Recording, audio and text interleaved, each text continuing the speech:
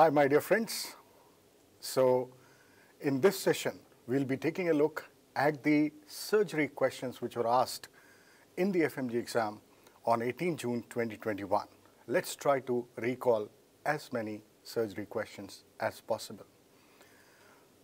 With the help of our mistnext, we have been able to summarize good number of questions from this 18th of June 2021. First of all, I would just like to take you to the different question story, what have been asked in the exams, just to give you a glimpse, and then we'll be discussing all these questions one by one.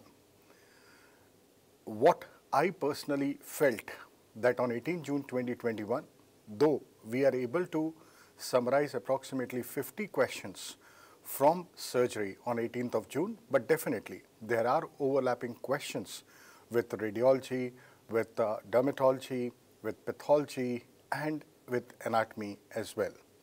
So overall, if we take a look at the distribution of the FMG NB pattern, they say that 32 questions will be from surgery, and this time they definitely lived up to their expectation as we got more than 32 questions, especially from the core surgery section, right? So let's take a look right from the beginning, wherein we have also tried to incorporate the integrated questions in surgery. For example, now which of the following viruses is responsible for causing orchitis? So if we take a look at these options, this was a very simple question. Orchitis, we have been taught right from the very beginning that it is the mumps virus which often causes orchitis. So a simple single liner question, mumps virus, orchitis. Now what is the diagnosis in the given image? So herein they gave you something similar picture wherein there was a malignancy seen in this particular area of the face, and as you know, the line, right? So malignancies above this line, they are generally the basal cell carcinomas or the rodent ulcer. Again, this was a straight single liner question. Now, if you take a look, that there was a question related to this Marjolin's ulcer. Now, a person who has suffered from burns, this person might develop a Marjolin's ulcer in a long-standing burn ulcer, or maybe a long-standing venous ulcer. Now, if we take a look, they did not mention about this Marjolin's ulcer as such, but they definitely mentioned that there was a burn 1 year back and then the patient developed ulcer. Now, what would be true for this? The options what they gave, they asked that all are true except the first option was slow growing. Yes, Marjolin's ulcer is a slow growing. The transformation into squamous cell carcinoma is slow growing. Lymphatic spread is uncommon. Yeah, but still it can occur, though it is uncommon. Can transform into squamous cell carcinoma. Again, we have been reading this in classes that Marjolin's ulcer can transform into squamous cell carcinoma, and they gave treatment is radiotherapy. My dear friends, this option, that treatment is radiotherapy, was not the correct answer. The treatment of choice for these is surgical excision, though radiotherapy may be indicated if there is a lymphatic involvement. But once again, in a long-standing burn ulcer, Marjolin's ulcer, it is a slow growing. Lymphatic spread is not that common. It can transform into squamous cell carcinoma, and the treatment of choice is surgery and not radiotherapy. So this is a glimpse from the classes, the images which we discussed in the classes, and here in these images, and since those who have attended the MIS sessions, they know that this picture is still there in their application. Even in the mistnext app, you have got the detailed info about this Marjolin's ulcer. Now, another question. A 30-year-old female.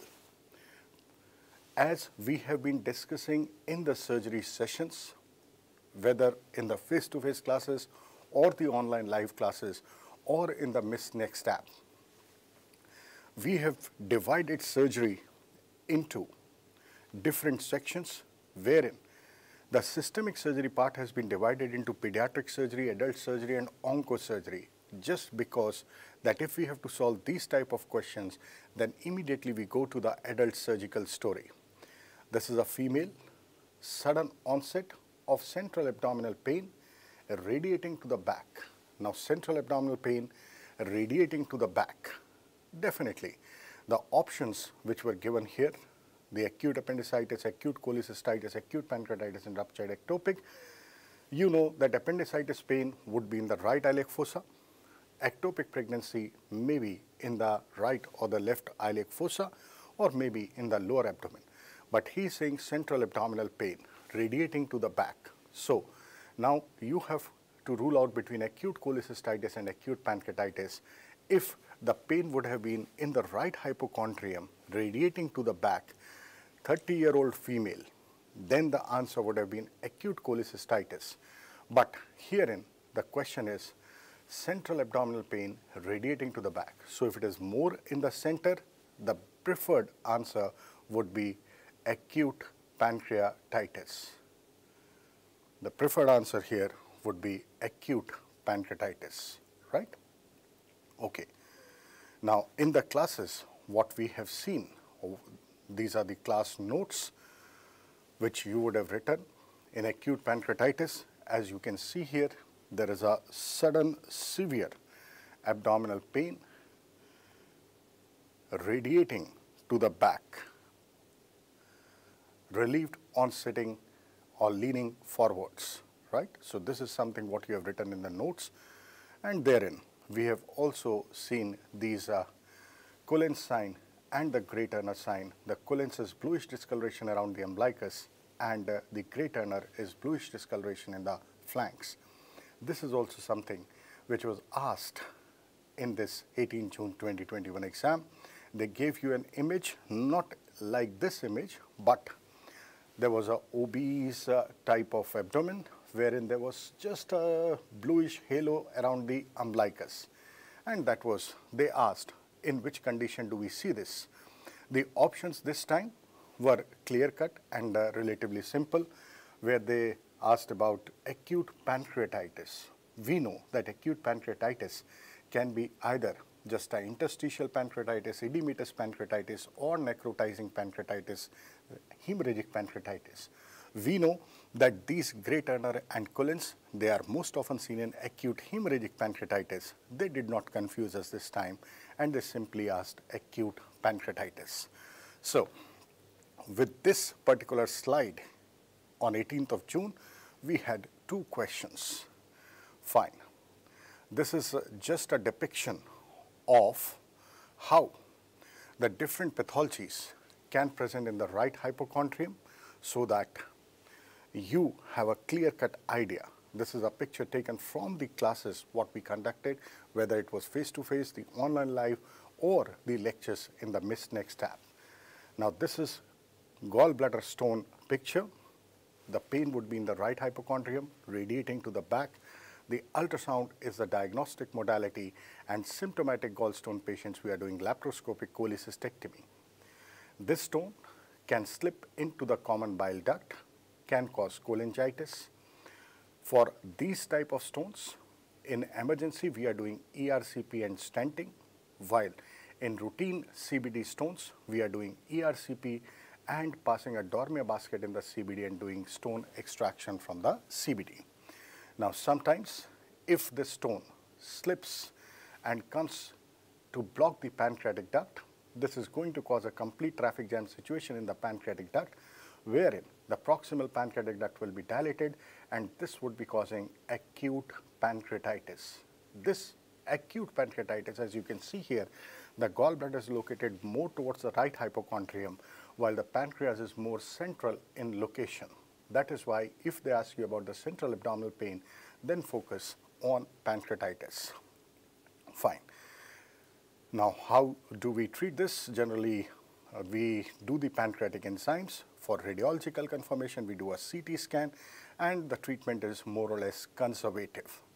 Another pathology what can present in the right hypochondrium are the abscesses inside the liver. There can be pyogenic liver abscess, amoebic liver abscess, or hydrated cyst. This image, this is a water lily sign, what we are seeing in hydrated cyst inside the liver, and they are treated, managed accordingly. And sometimes there may be a sigmoid volvulus as well, wherein we find a coffee bean sign, bird of prey sign in the right hypochondrium. Right. Now, another question. Identify the operation in the image shown. So, if you have to identify the operation in the image, let's take a look at the image here. Now, in this particular image, my dear friends, what you are seeing in this image is there is a cut here just distal in the distal part of the stomach. So, what structures are being removed here? The distal stomach, the duodenum, the head and neck of the pancreas, the common bile duct, the cystic duct, and the gallbladder. And what you are left with here is the stomach, the pancreatic duct, the hepatic duct, and the jejunum. And now what you are going to do is, you are going to take this jejunum and do a pancreaticojejunostomy, hepaticojejunostomy, and a gastrojejunostomy, which we call as triple bypass operation, and that is what is a Whipple's operation. Now, this picture what you are seeing, this again is taken from your notes, where we are doing this Whipple's operation, pancreaticoduodenectomy, a triple bypass, pancreaticojejunostomy, hepaticojejunostomy, and a gastrojejunostomy. And this was the image what we saw during our lectures. The red shaded area has been removed. This is what we saw in the classes. We have removed the distal stomach, the duodenum, the head and neck of the pancreas, the common bile duct, the cystic duct, and the gallbladder. And now what we are left with is the jejunum. So, we have joined the jejunum with the pancreatic duct, pancreaticojejunostomy, the hepaticojejunostomy, the gastrojejunostomy, which is the triple bypass operation. So, again, this was from the pancreatic stories. Right. Another question, identify the operation in the image below. Now, something similar to this, the image was there in the exam, and herein what you can see is that jejunum has been taken, and this jejunum has been connected with the pancreatic duct. Now, this is a side-to-side pancreaticojejunostomy, and this is something what we do in the treatment of chronic pancreatitis. So, this is what we saw in the chronic pancreatitis story, wherein there was chain of Lake's appearance. Again, this is a picture from your notes, the chain of Lake's appearance, where you see multiple dilatations in the pancreatic duct. And what we are doing is, we are connecting the jejunum. The side of the jejunum is anastomosed with the side of the pancreatic duct, and that is what is a modified Pustos operation, longitudinal side-to-side pancreaticojejunostomy, or the Fraze operation. Right. Let's take a look at another question here. A patient presented with dysphagia and the barium swallow image demonstrates. Now, my dear friends, I would like to draw your attention here. This image what you are seeing, this has been asked number of times, and they want you to recognize the classical bird beak appearance. If you focus on this particular area, my dear friends, this is a classical bird beak appearance, and this is characteristic of achalasia cardia. And I would like to tell you that this question was asked in 2020, and the same question has been asked in 2021 exam as well. So, this is a hot question. Herein, this is what we read in the classes. This is the image what you are still having in your application. This is a classical bird beak or pencil tip appearance what you can see. To differentiate this from cancer esophagus, in cancer esophagus, you find a filling defect here. Filling defect is there. Plus, you may find a rat tail appearance. Now, this rat tailing can also be seen in achalasia cardia. Like this thing what we are seeing as a string, this is a rat tail appearance. But rat tail is more classical for cancer esophagus. Okay, so I hope that all of you would have marked this answer right. Another very commonly asked image-based question, and I'm very confident that none of you would have marked this answer wrong. Again, this is a repeat question. The same image was asked in December 2019 exam. You can nicely appreciate the corkscrew esophagus. The corkscrew esophagus. And this is classically seen in diffuse esophageal spasm. But they did not ask diffuse esophageal spasm.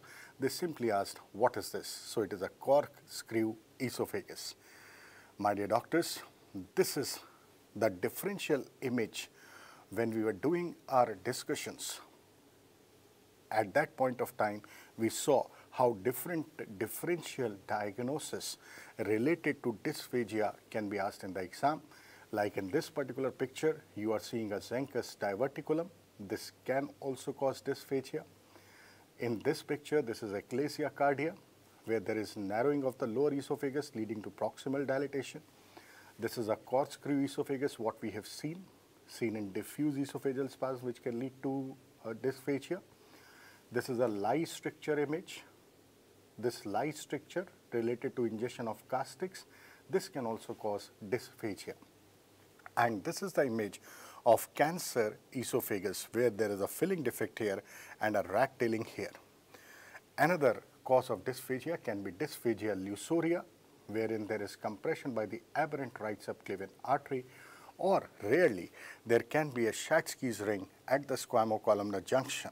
So all these images, they are causing dysphagia, and just from this one slide, they asked two questions from us. They asked about achalasia cardia, they asked about corkscrew esophagus. So I hope you would have marked this right. Another commonly asked question, now barium enema image demonstrates. This image, again, when we were reading about the diverticulosis of colon, we have seen this image, the classical sawtooth appearance. The classical sawtooth appearance, this is depicting the sigmoid colon diverticula.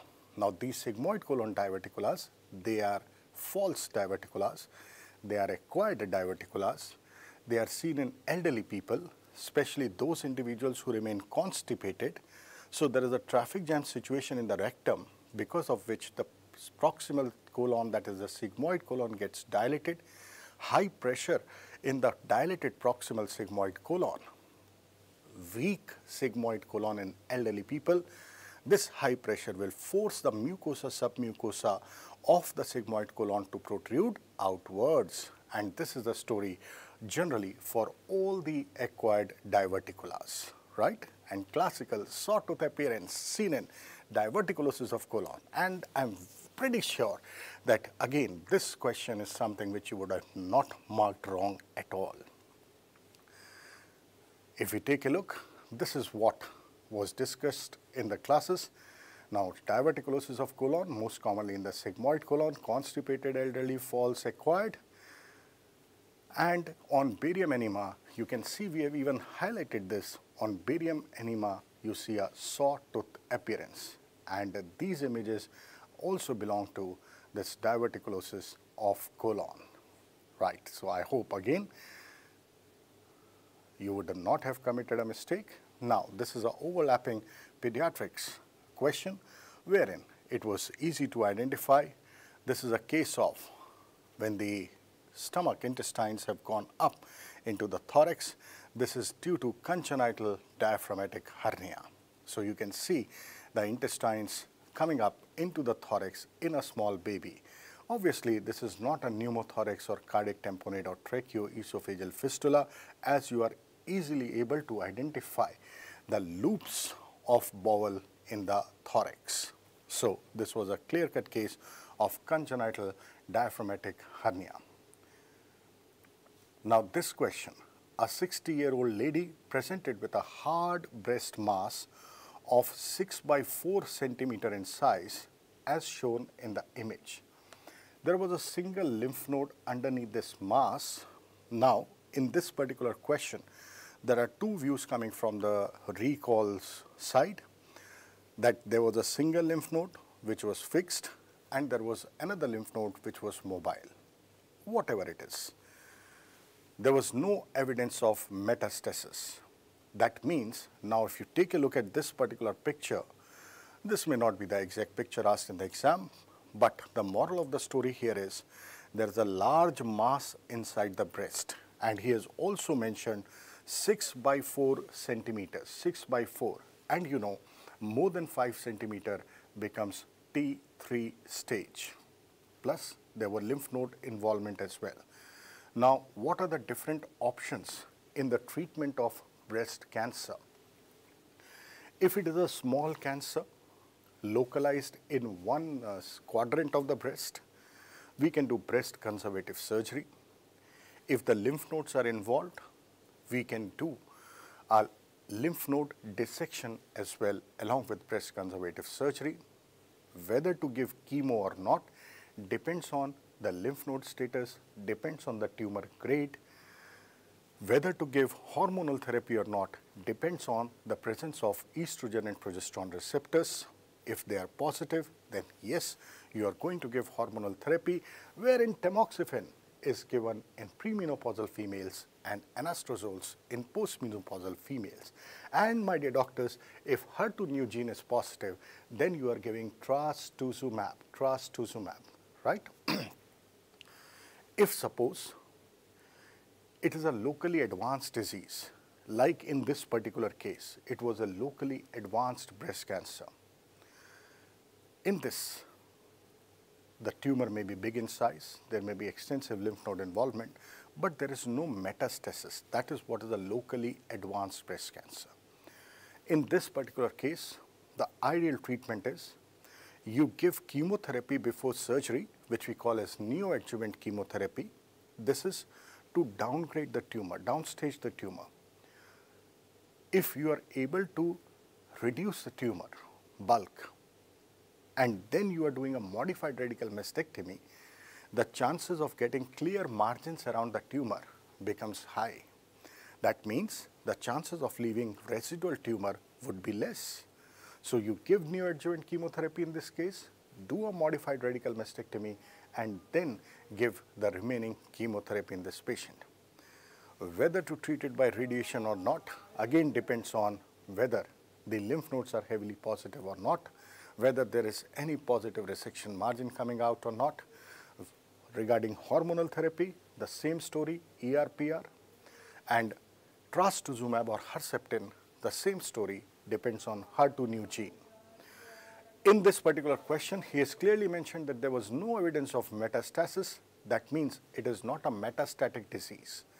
If he would have said that there is a evidence of metastasis maybe in the lumbar vertebra or thoracic vertebra or somewhere, then for metastatic breast cancer, we mainly focus on palliative simple mastectomy, right?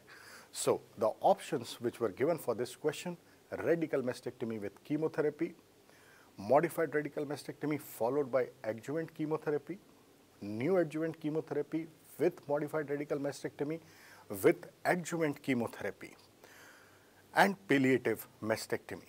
So this is ruled out. We are not doing radical mastectomy at all. Palliative we are not doing because it is not a metastatic disease. That means we have to focus on these two options, MRM followed by adjuvant chemotherapy or neoadjuvant with MRM followed by completion chemotherapy. So because the size of the tumor is big, the tumor breast ratio is high, looking at the image. So the preferred treatment should be neoadjuvant chemotherapy with the MRM followed by adjuvant chemotherapy. And my dear doctors, we have seen this in our classes as well. When we were discussing about the modified radical mastectomy in our classes, we have seen the different type of mastectomies, simple mastectomy, modified radical mastectomy, breast conservative surgery nicely. For example, this is a modified radical mastectomy specimen wherein there was a large tumor inside the breast. We have given neoadjuvant chemotherapy for this case, and then we have done the MRM. This, what you are seeing, is the nipple surrounded by the areola, and we have also proceeded with the axillary dissection in this particular female. After doing a mastectomy, depends on the wish of the female. If the female wants to have a breast reconstruction, we can go for this breast reconstruction, most commonly done with silicone gel. Another question, postpartum, lactating female presents with redness, swelling of the breast. Identify the pathology in the given image. Now we all know postpartum, lactating, at the time of lactation, if there is any evidence of acute inflammation, like you can see redness, swelling, rubor, tumor, calor, dolor, functulasia, rubor, redness, tumor, swelling, calor, raised temperature, dolor, pain, and functulasia is loss of function. So this should be something related to mastitis. Now let's take a look at the options here. Fibroadenoma, phylloides tumor, no. Mondus is thrombophlebitis of the superficial veins of the skin of the breast and the chest wall. Now if we take a look at the image, my dear doctors, this becomes a quite clear-cut image here. Almost like this image was there in the exam. You can see there is a localized collection of maybe pus inside, and so most likely the diagnosis is clear-cut. It is a case of breast abscess. I hope all of you would have marked this answer correct. This is something what we have seen in our classes, the image of mastitis, commonly seen during lactation and pregnancy. Why? Because if during pregnancy lactation, the secretion of Montgomery tubercles are less and the nipple remains dry, the female does not use external lubricating agents also, then cracks develop in the nipple, and when the baby takes the feed, then staph aureus from the baby's mouth that travel through the cracks in the nipple and gets inside the mother's breast, and then there is a bacterial party by the staph inside the mother's breast, leading to mastitis. If untreated, as females are quite shy, the staph party will continue and this will lead to breast abscess. Another question related to this, following image is suggestive of which stage of breast cancer? Now let's take a look at this image. Herein we can nicely see that there are multiple pits seen, and this is a classical orange peel appearance, that is pudy orange appearance. And my dear doctors, as we know that this pudy orange appearance, we have written in our notes during the classes that skin involvement is pudy orange, right? Okay. If we take a look at the staging, my dear doctors, skin involvement is pudy orange, and here you can see T4 stage, any size, T4A chest wall, T4B skin, T4C both chest wall and skin, and T4D is inflammatory. Now this is again a picture taken from your notes, right?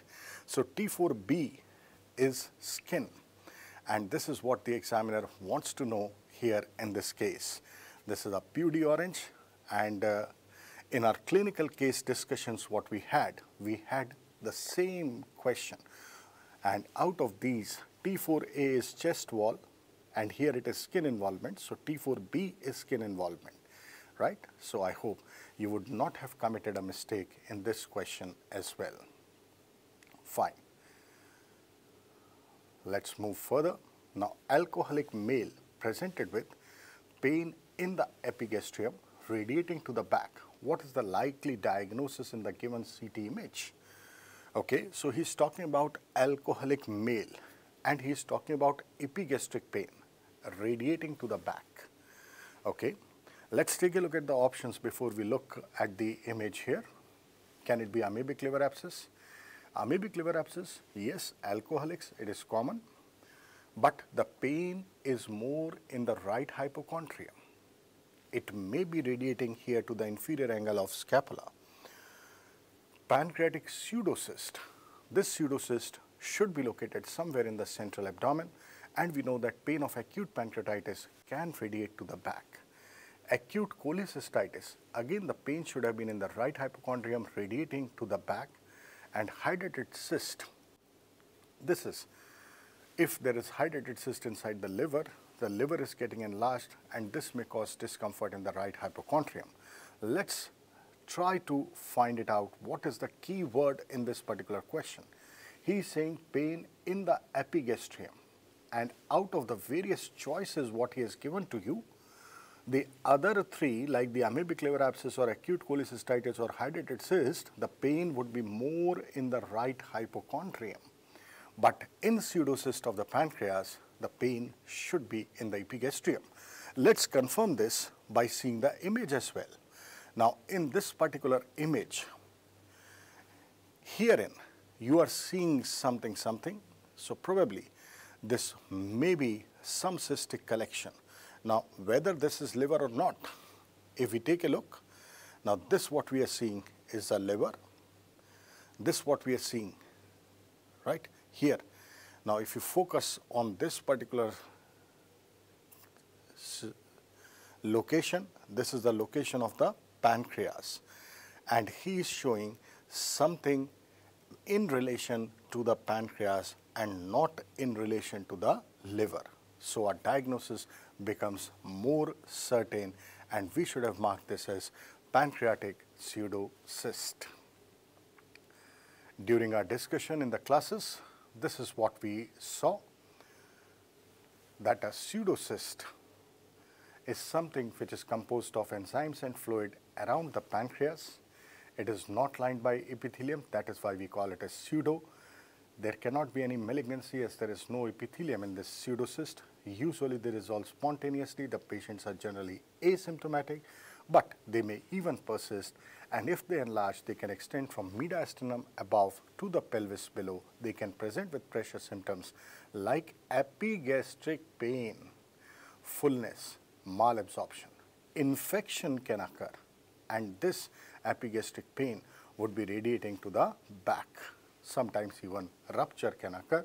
We can do a CT scan, and if there is any doubt in the diagnosis, like this was the picture what we have seen in our classes. This is the pancreas here, and this is a big pseudocyst around the pancreas.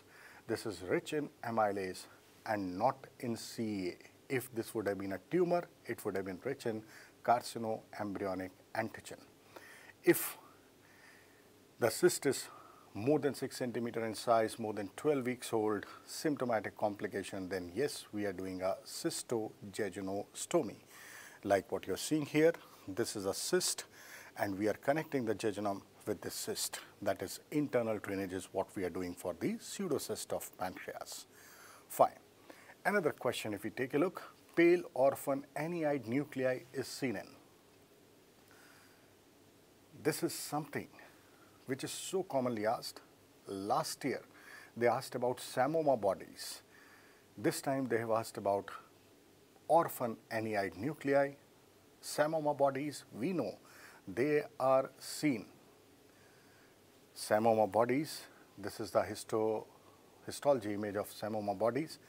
These psammoma bodies, they are seen in papillary thyroid cancer, papillary renal cell carcinoma, serous cyst adenoma of ovary, salivary adenomas, meningiomas. This meningioma psammoma body was asked last year in 2020, and this time they asked about this orphan empty-eyed nuclei. Any-eyed nuclei, what you are seeing here, this is a classical feature of the papillary thyroid cancer. Not only the image is what we saw, we have also written this in our notes. If you carefully go through them, the differential table between papillary and follicular, you have written that in papillary thyroid cancer, you find orphan any-eyed nuclei and psammoma bodies, right?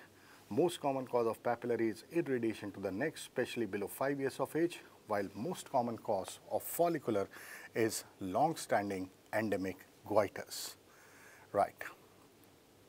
So I hope, I'm pretty confident that you would not have marked this wrong. Now, another image-based question here, identify the pathology in the given image. Now, I would really say that we all are fortunate that we had this image seen number of times, not only during the classes, but also this image is there in your mobile application, in the study material, right? So this is a classical image taken from Bailey and Love, and this is the familial adenomatous polyposis. I hope Miss would not have marked this wrong, because this was emphasized a lot during our discussions. The options were hematomatous polyposis, adenomatous polyposis, colon cancer, or juvenile polyp. Hematomatous polyposis, this is multiple juvenile polyps in the intestine with melanin pigmentation of the lips, oral mucosa, hands and forearms. Now again, this is a picture taken from your notes wherein we discussed about the Peutz-Jeghers syndrome. This is familial hematomatous polyposis. We discussed the same image like this, that is familial adenomatous polyposis, and you can see the red L mark here. This is Love and Bailey. As we know that in surgery, many images do come from the standard textbook of surgery, Love and Bailey. So we had this image right from there. More than 100 adenomas diagnostic of FAP pre-malignant can lead to colon cancer associated with Gardner's and Turcot syndrome. Gardner's is FAP plus epidermoid cyst, desmoid tumors, and Turcot's is FAP associated with brain tumors. Also, my dear doctors, I would like to emphasize that there were so many single-liner questions from different subjects, and all those single-liners have been summarized in the Mist All-in-One book, and we are proud to say that God is great. God was kind to us this time, that He gave 132 questions from that small Mist All-in-One book. But my recommendation to you is first go through the Mist classes, either the face-to-face classes or the online live or the mistnext app, and then go through that single-liner Mist All-in-One book, because that would give you the best output. So we have written about this familial adenomatous polyposis in our notes also, the Gardner's, Turcot's, and so on. This is pre-malignant. So I don't think you would have had any problem in marking this question right. All the Mistians, you would not have marked this wrong, I guess. This is familial adenomatous polyposis, right? So this is familial adenomatous polyposis. Great. 9-year-old boy was having dinner with his parents in the hotel room. Suddenly, after gulping the food bolus, he started feeling the choking sensation. Next step to be done. Now, if we take a look at this particular question here, hyperextension of the neck and look for the airway, large sips of water or fizzy drinks to push the food bolus down, 5 upper abdominal thrust to force the vomiting, and the endotracheal intubation. Basically what has happened, sometimes if the food bolus is getting stuck at the cricopharynx, as we know that is the narrowest part of the esophagus, generally the commonest foreign body what we see in small babies is a coin. But in adults, it is the impacted food bolus which gets stuck. Now, if we are talking about these foreign bodies in the esophagus, and if we are not talking about the food bolus, we are just talking about, say, a coin getting stuck. Many a times, this coin may not get stuck. It may negotiate the cricopharynx and it may pass spontaneously down and out from the body. If the patient is asymptomatic, no active intervention is needed. But sometimes, as in this particular situation, if this has stuck at the cricopharynx, what should be the best thing? If we are not talking about the food bolus, but we are talking about, say, a coin or maybe any other foreign body like a denture or something like that, then At home, what we can try is, we can try giving the upper abdominal thrust or the lower chest thrust so that the foreign body comes out. But the ideal recommendation is immediately go to the hospital, take this patient to the hospital, do a endoscopic removal. In case of batteries, even if they are not impacted, we try to take them out because there is a risk of corrosion. If we are talking about a food bolus impaction, then the first thing what we can do is we can give large sips of water or fizzy drinks that may help this food bolus go down. If this does not help, then we can try the upper abdominal thrust or the lower sternal thrust and try to move that out through vomiting. And if that also does not work, then we have to go for endoscopic removal. So a stepwise approach, the protocol for this large food bolus. Food bolus, my dear doctors, food bolus impacted causing choking sensation or maybe cyanosis. In this case, we are giving the large sips of water or fizzy drinks so that the food bolus goes down. If that does not help, then we should go for this upper abdominal thrust. And if that does not work, we should go for endoscopic removal. So that is a stepwise approach for this particular foreign body. Right. Now, this is a question wherein he is asking, following is true except, all are true except. Now, what is this? This is actually a question which is an overlapping question. It belongs mainly to the orthopedics. Two images were given to you.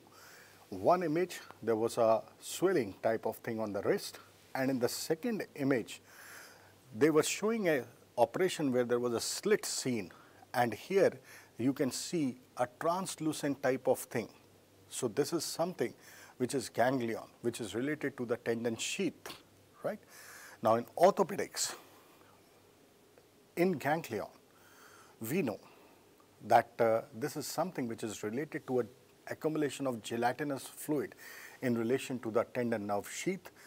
These are transilluminant swellings. The chances of recurrence are very high in the ganglion. We can try treating it by injecting hyaluronidase, or we can go for surgical excision. Most often they are seen on the dorsal and the volar surface of wrist, as shown in the picture also, and the treatment is surgical excision. Yes, the treatment can be injection of hyaluronidase or surgical excision, but the chances of recurrence are high. Here you have to find out which is wrong. He is saying less chance of recurrence. No, there are more chances of recurrence in the ganglion. So that is how we can rule this out. Another question. 10 months old baby presented with empty scrotum. On examination, the right testis was found in the right inguinal canal, while the left testis was found in the perineum. Correct about the diagnosis. My dear doctors, this is a repeat question from 2020 again. The same similar question was there in 2020 FMG exam as well. And during our classes, once again, whether it was face-to-face, online live, or the mistnext app, we have read that what is an undescended testis and what is an ectopic testis. Undescended, when the testis is arrested anywhere in the normal path of descent. And the normal path of descent, right from the transabdominal, the deep inguinal ring, the inguinal canal, the superficial ring, top of the scrotum, and then down to the bottom of the scrotum. This is the normal path. So if the testis is arrested in this path, wherein most common site is the inguinal canal, that is called as undescended. But if the testis deviate from the normal path and lie elsewhere, then we call it as ectopic, most commonly in the superficial inguinal pouch, but they are found in the perineum, maybe in the femoral canal, or at the root of penis. So my dear doctors, this is something which you have written in your notes nicely. Now herein, just to remember it, अगर testis अपने normal रास्ते में अटक जाती है तो undescended, अगर उस नॉर्मल रास्ते से भटक जाती है तो ectopic. Atak, undescended. Bhatak, ectopic. Right? So this is how we can remember this nicely. And in this, we have seen the images as well, that this is how the empty scrotum means. Now let's take a look at the question here. He is saying, once again, let's take a look at this question. The right testis in the right inguinal canal. So if it is in the inguinal canal, then it will be undescended. And the left testis in the perineum, that means the left testis would be ectopic. So it's a case of right undescended and left ectopic testis. Is that in the option?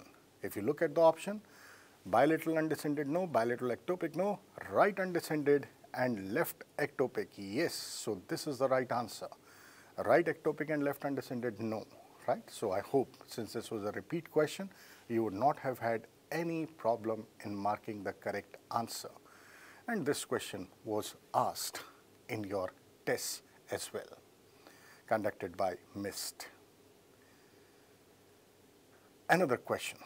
18-year-old boy presented in agony with sudden onset of severe pain in the groin region associated with redness and swelling of the scrotum. On examination, the right testis has gone up. Possible diagnosis in this boy. Again, I'll take you to your notes, my dear doctors. If you take a look, what you have written in testicular torsion, we have seen these images in testicular torsion during our classes. And if you take a look here, sudden severe agonizing pain in the groin and the lower abdomen, testis high in the scrotum, right, associated with redness and swelling of the scrotum, but there is no fever in torsion, which is a differentiating feature from epididymoorchitis. Okay, we can even do a Prenz test, which is asked in the exams. This Prenz test is positive in epididymoorchitis, that is elevation of scrotum relief pain in epididymoorchitis, but the pain worsens in cases of torsion.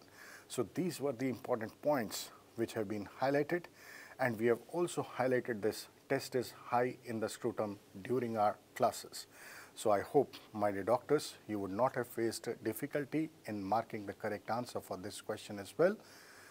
There was sudden onset, the boy was in agony, sudden onset severe pain in the groin, a redness swelling of the scrotum, right testis gone up. So this should be a case of a right-sided testicular torsion, right? Fine.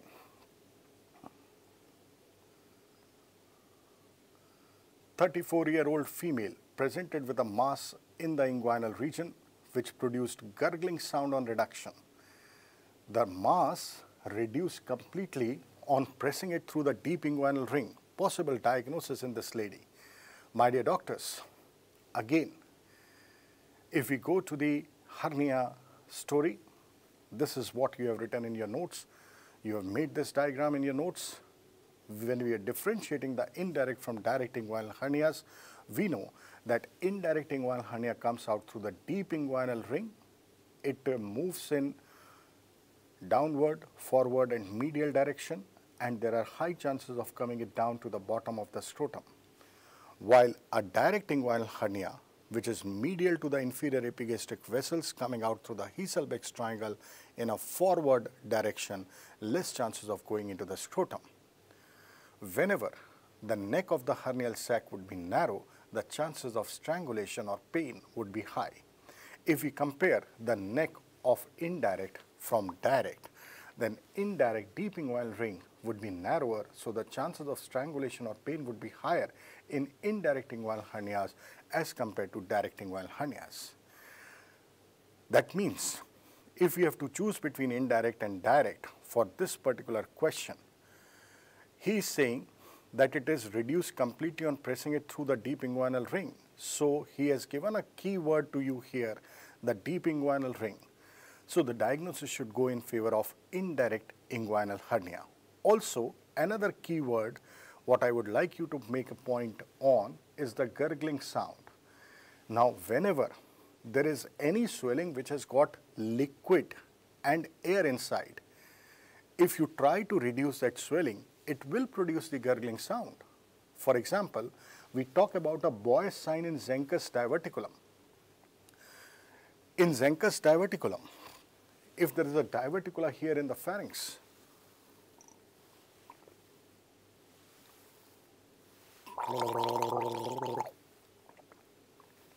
this is what is a gurgling sound, my dear doctors.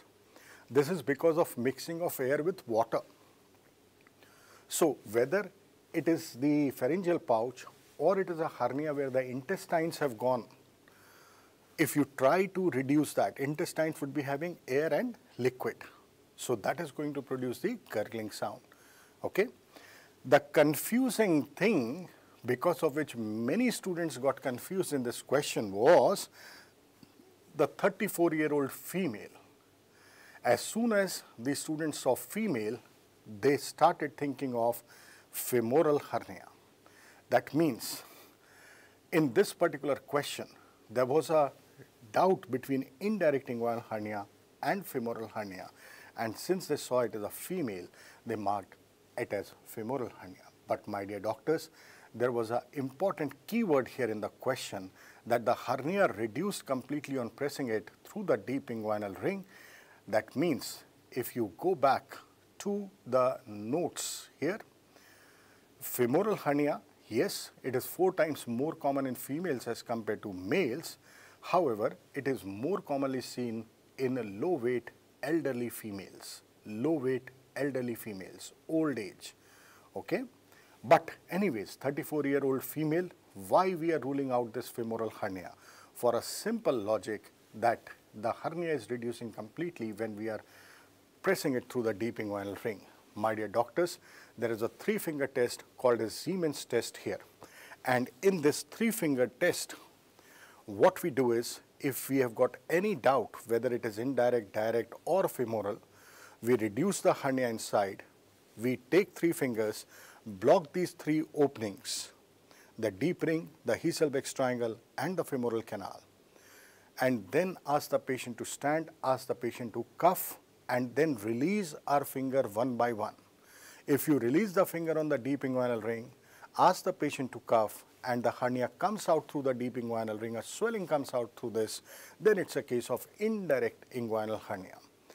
But if the swelling does not come out like this, you again block the deep inguinal ring. Now you remove the finger from the Hesselbeck's triangle, ask the patient to cuff. If the swelling bulges out, then it should be a case of direct inguinal hernia. But if the swelling does not come out, you again block the Hesselbeck's opening, remove the finger from the femoral canal opening, ask the patient to cuff. If the swelling comes out, then it's a case of femoral hernia. So that is how, whenever there is any doubt in the diagnosis, we take the help of the Siemens technique, 3-finger test, blocking these 3 potential sites, and that is how we can differentiate indirect inguinal hernia, direct inguinal hernia, and the femoral hernia. And in this question, there was a clear-cut hint that the swelling is reduced completely on pressing through the deep inguinal ring. Let's take a look at another question. Elderly male on digital rectal examination was found to have a rectal mass, raising the suspicion of rectal cancer. His bowel habits are otherwise normal and he visited the hospital for a routine checkup. Which of the following should be recommended as the next step in this patient? That means the key words here to be highlighted, he is talking about an elderly male. There was a rectal mass and it was just a routine checkup. He has not come for any complaints, but elderly male, rectal mass needs to be investigated.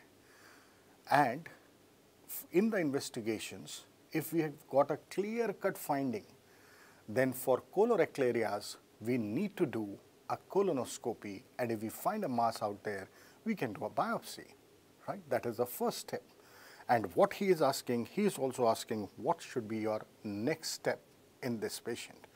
So my dear doctors, CT scan. Now CT scan would be required when we have made the diagnosis of a malignancy and we want to see how far the malignancy has gone. However, for rectal cancers, MRI gives us better information as compared to CT. Flexible sigmoidoscopy and biopsy. Yes, if it is a rectal mass, we can go for sigmoidoscopy and biopsy. but generally we are doing that rigid sigmoidoscopy, not the flexible one for these masses if we have to take the biopsy. And a better option than sigmoidoscopy is a full colonoscopy and biopsy. And the reason is, this full colonoscopy will not only show you about the rectal mass story, will not only help you in taking a biopsy from the rectal mass, but this full colonoscopy will also help you in identifying if there is any synchronous, metachronous lesion in any other part of the colon. So if you have to choose between flexible sigmoidoscopy versus full colonoscopy, I would recommend to go for full colonoscopy and biopsy. Barium enema, like in colon cancer, we see apple core appearance. If you go to your notes, now this is a differentiating table regarding what should be your clinical approach in various malignancies. This is for oral cancer, this is for esophageal cancer, this is for stomach cancer, and this is for colorectal cancer. As you have written in your notes, in your clinical approach for oral cancer, first you are doing a bimanual examination and then going for a biopsy. In esophageal cancer, patient has come to you with dysphagia, you are doing a barium swallow, and if you find any issue there, a filling defect there, then you are going for endoscopy biopsy. For stomach cancer, if the patient has come to you with melena, you are going for stool for occult blood. If the patient has come to you with epigastric mass, the first investigation would be ultrasound of the abdomen. And then if there is any suspicion, then you are going for upper GI endoscopy and biopsy.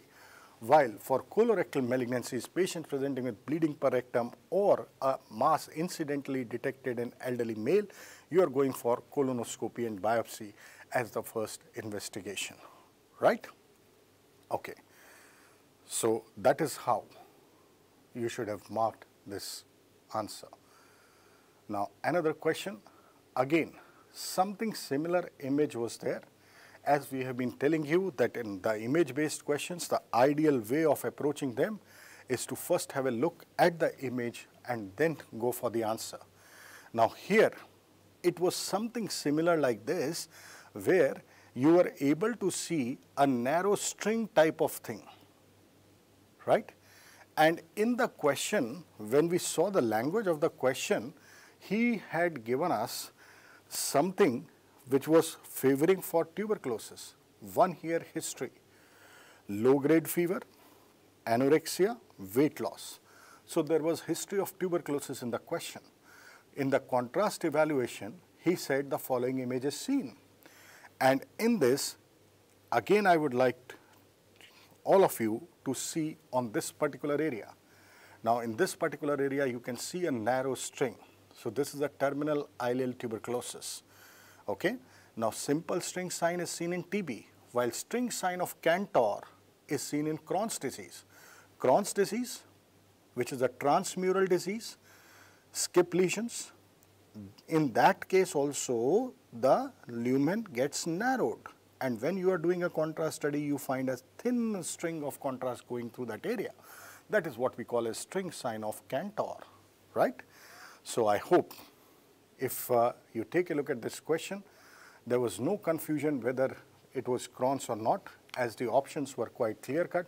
Ileocecal tuberculosis, volvulus, no in volvulus, you find a coffee bean sign, bent inner tube sign.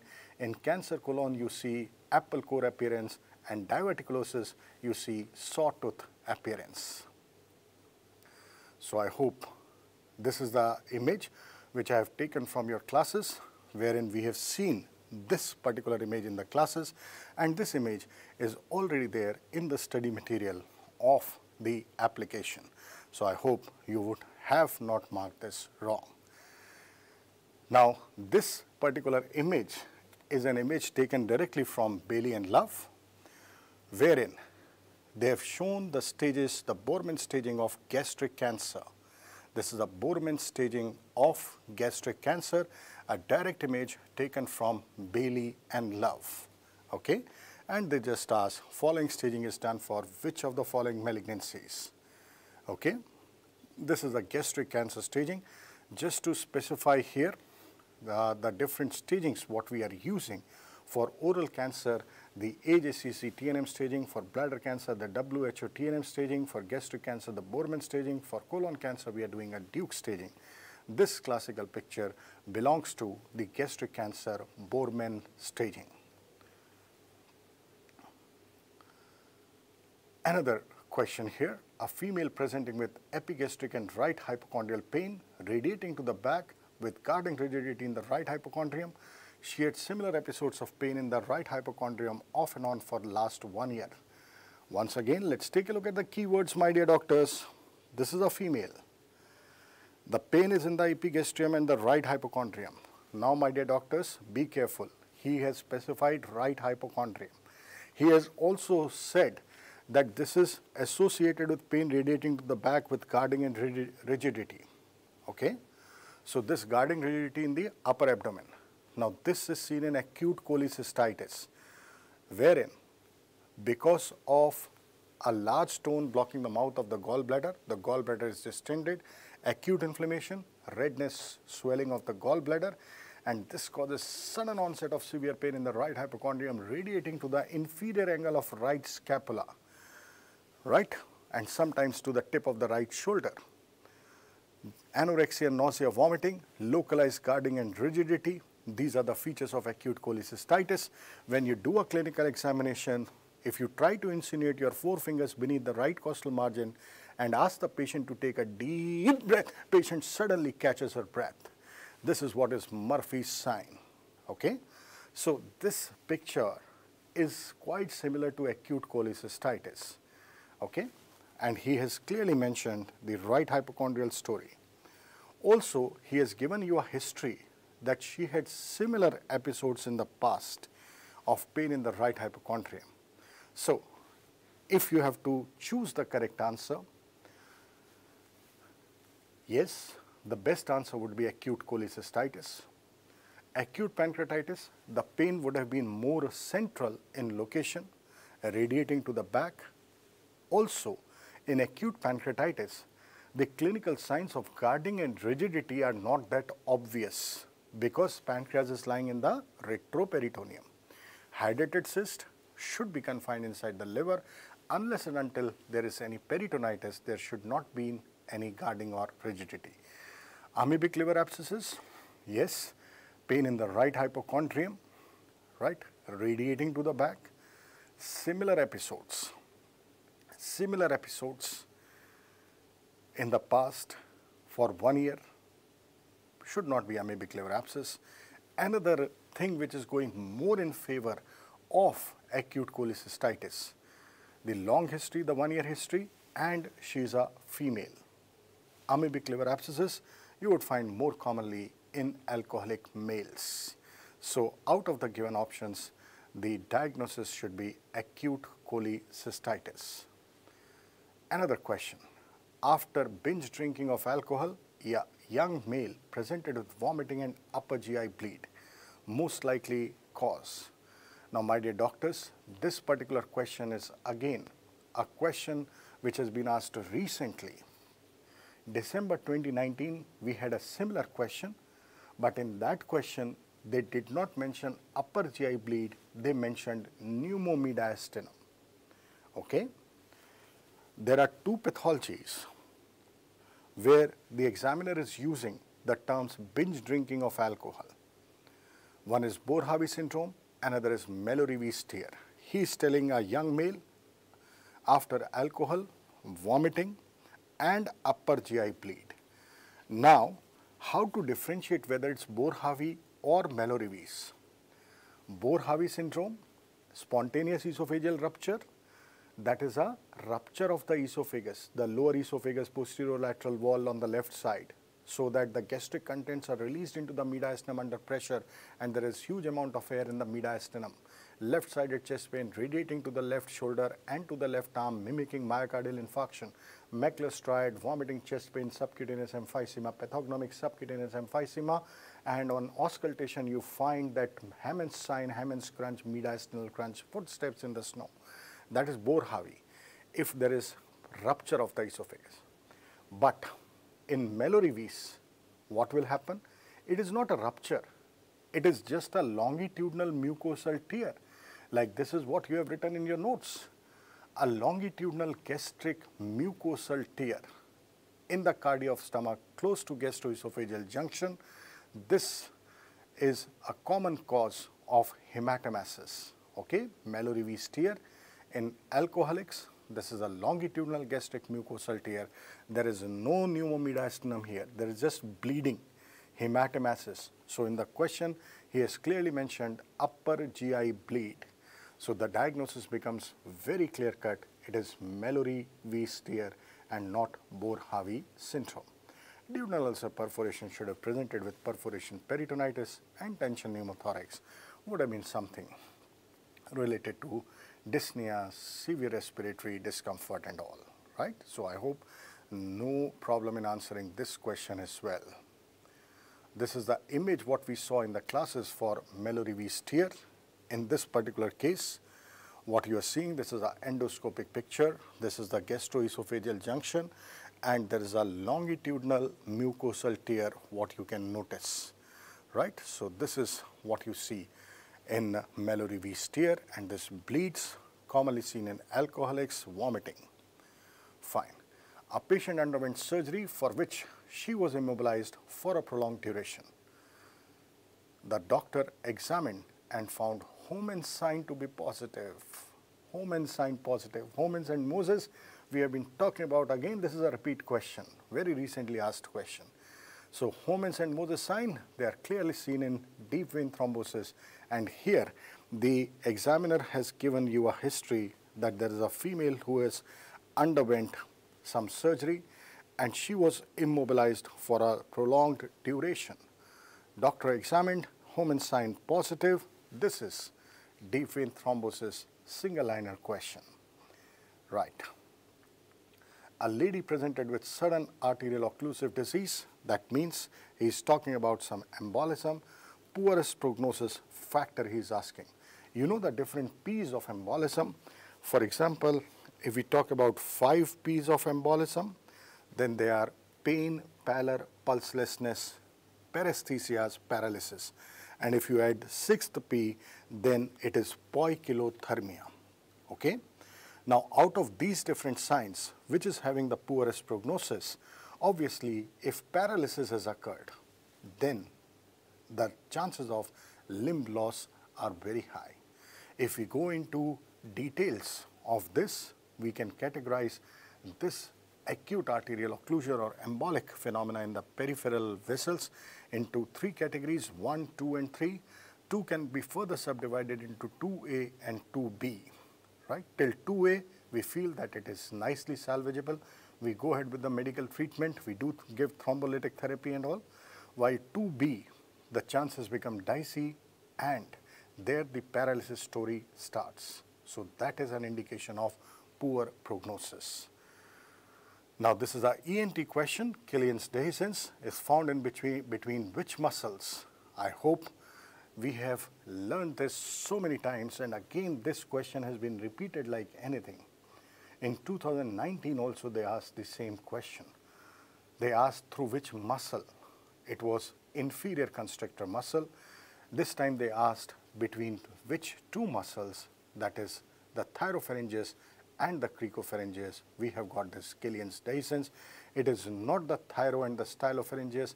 It is not the crico and the stylopharyngeus. It is not the inferior and the middle constrictor. The best answer would be thyropharyngeus and cricopharyngeus for Killian's dehiscence.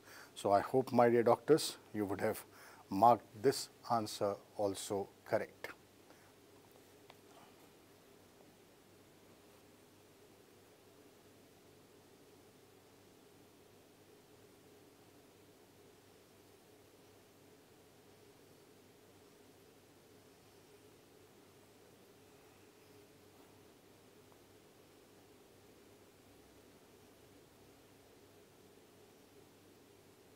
Okay. A patient presented to the emergency after blunt abdominal trauma with very low blood pressure. That means the patient is hemodynamically unstable. What should be the initial step? You have written it nicely, you have understood the concept nicely, that the first thing what we are doing in hemodynamically unstable patient is we are starting the resuscitation with intravenous normal saline. If normal saline is not there, then we are using ringalactate. These are crystalloids. So the first step to be done is resuscitation with intravenous crystalloids. Once we have started the resuscitation, then we take the patient to the operation theater for laparotomy. CECT would be a wastage of time. The patient can die if you take this hemodynamically unstable patient in the CT scan room and start resuscitation with blood products. Yes, if the patient has lost a significant amount of blood, more than 30% of blood loss, which might be the case in this, then definitely we will have to resuscitate with blood products. But what he's asking is the initial step. So initially we start pumping in crystalloids immediately, and then we call the blood products, right? And then we take this patient for laparotomy, right? So my dear doctors, I hope that you would have gone through these questions, and I hope on the basis of students' recall, these were the questions which have been asked in the exam. This is all about the part 1 surgery FMG recall. Wish you all the very best, and would be coming up soon with the next part, part 2, to complete the different surgery questions. We have got 51 questions here written. Thank you very much. God bless you all.